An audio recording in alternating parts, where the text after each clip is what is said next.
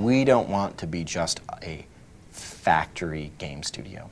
That's not what we started here. We're a game studio made of gamers. The decisions we make, the products we make are based on what we want to see when we're on the couch, when we're in our dorm room or den or whatever playing. It's games by gamers, and that's kind of a big tenet of what we do here at Lightbox. And we got him. I had the jump on that guy, too.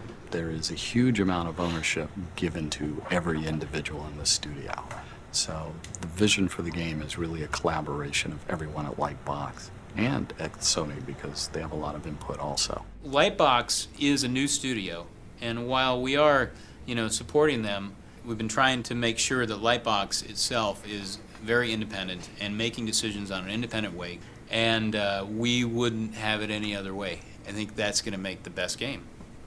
One of the things about Lightbox that I'm really, really happy about is the people that we have here. And I think part of our ability to hire that team is that we're located in downtown Austin.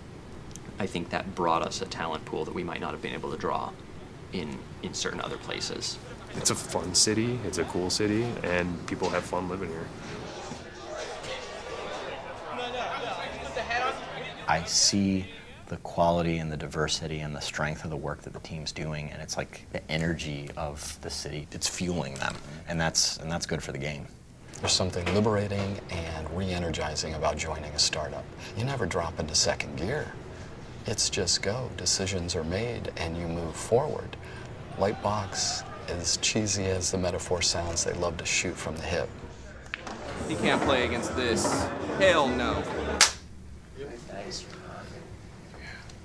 Does he get graded on the sound of his snaps? The louder the better, yeah. The work that's been done in the past year, it kind of blows my mind. Like, it's such a great, I don't know, I'm kind of belaboring the point in a very inarticulate way.